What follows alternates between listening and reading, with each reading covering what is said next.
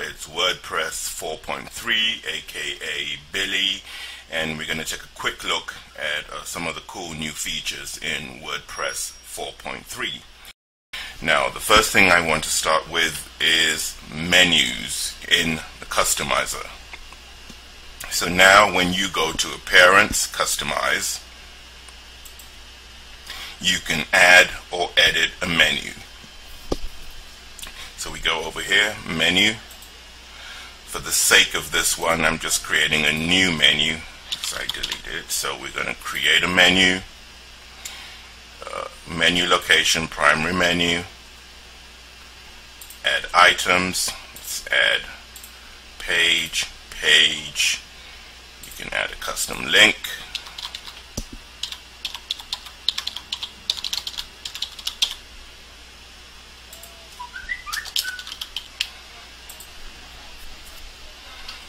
And you save menu, and you can see it live as you're going along. There's a live preview right over here of your menu, and you just save and publish, and it's as simple as that.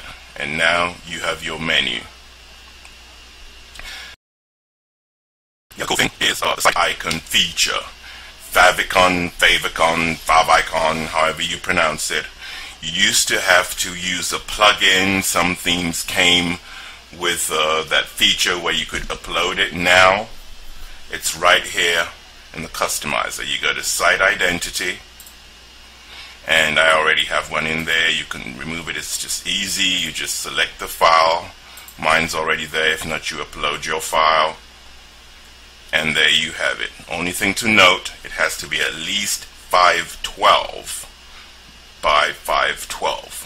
So get yourself a square icon that's 512 pixels by 512 pixels or larger. Save and publish, and you have your site icon.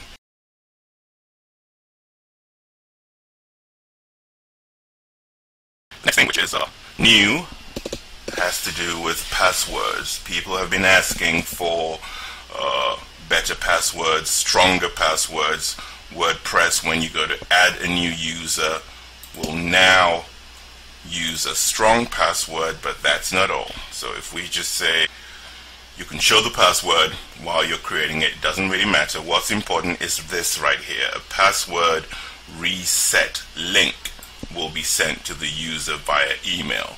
They're no longer going to get the email, the password in the email. So let's add a new user. So the user gets the reset link, which I've clicked on, and this is what they see. Opens up this page with this strong password, and they can either choose another one or, use whatever's there. I'm just, for the sake of this, going to use what it chose and click on reset password, and now they can log in. And that's the difference with the password system.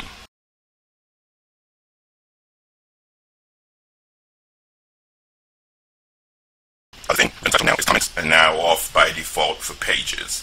Most people don't use comments on their pages anyway. Some people do on special pages, but now it's off by default. You don't have to do anything. The only thing you have to do is if you want to use comments on a page, and I'm going to show you that quickly. You just go to say we're going to add a new page, and we're going to call that test page, and you'll notice there's nothing here. This is a clean-ish installation of WordPress. So if you want to add a comment, you might have to look up here if you haven't done it before, put a check in discussion, and now you can allow comments for that particular page. And you'll see that if you do that, now you have a comment for your page. But by default, comments are now off for pages. So your default would be no comments.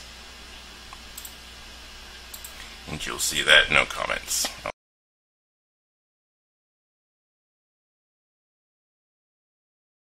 Okay, moving on. This is the coolest feature last, and that is the keyboard formatting shortcuts. When you're working with your posts, your pages, we'll go to all posts, and I have that set up there.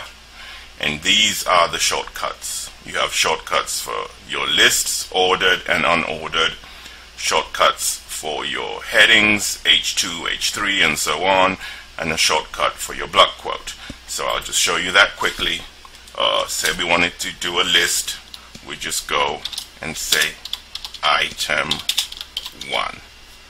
Hit enter and you're ready for item 2. Now if you wanted an ordered list or numbered list, you would just do number 1, item 1, and when you hit enter it's there for number 2, item 2, item 3. Now on to the headings. So you already have your H1, which would be this, and now we want to put like a H2 tag. For your headings, H2, H3, and so on, you use the pound sign, which you use for hashtags. So we go 1, 2, heading 2, 1, 2, 3, heading 3. You have your headings. Block quote, you just go, that's the shortcut right there, and we just say blah, blah, blah, and you have a block quote. So you have your unordered list, ordered list, your headings, and your block quote. So that's the really cool feature with WordPress 4.3, and as you play along with it, you'll get used to it. Especially these are going to save you a lot of time. You don't have to mess around with these buttons anymore. You can just use your shortcuts and you're good to go.